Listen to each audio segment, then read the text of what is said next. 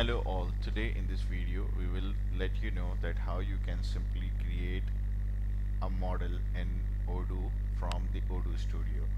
So for that what you need to do, you just need to log in your Odoo instance, and once you are logged in Odoo instance, then you can simply write maybe order or go in any of the menu.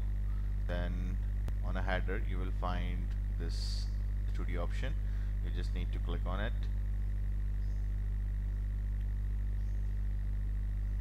and now what you need to do, you just need to click on this button. This is a new model, and now provide the name of your new model. For example, you want to have a model of hospital management, or maybe you can say patient. Okay, so you can simply configure here. Now it will ask you some feature which you can have on your record.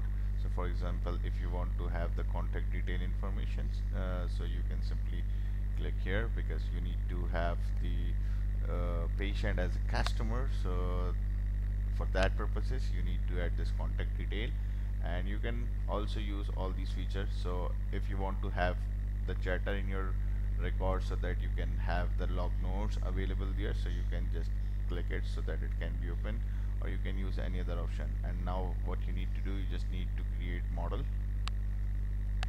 So your model is created. So this is, very simple and super fast, that you can simply create a new model, and you can see that a new menu is already created with the name of patient, and the form is created.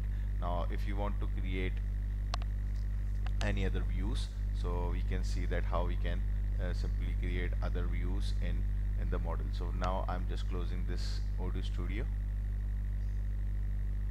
and if I want to navigate this, so I will just start patient. So I can see that the patient is under the sales model.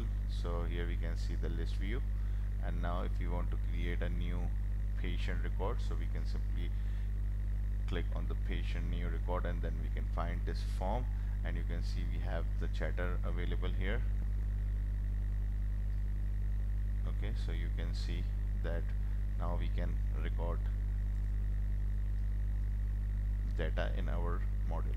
So for example, contact is maybe any person, phone number and email address. So I can save this record. So you can see that my first patient is registered here. So this is very simple way that how you can create a model in Odoo. So thanks for watching, and subscribe our channel for more videos. Thank you.